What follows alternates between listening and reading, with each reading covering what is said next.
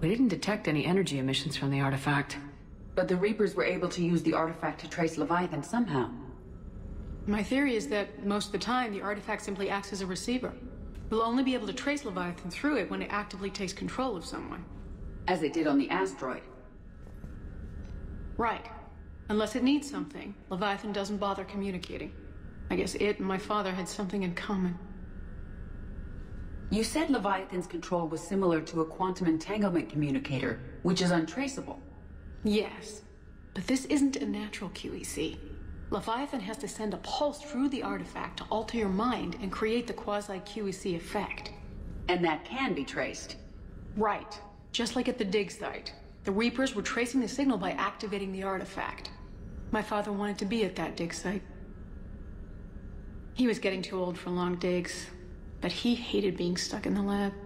He nearly missed my graduation because he was on a dig. Showed up still wearing his field gear. God, he'd have hated dying here.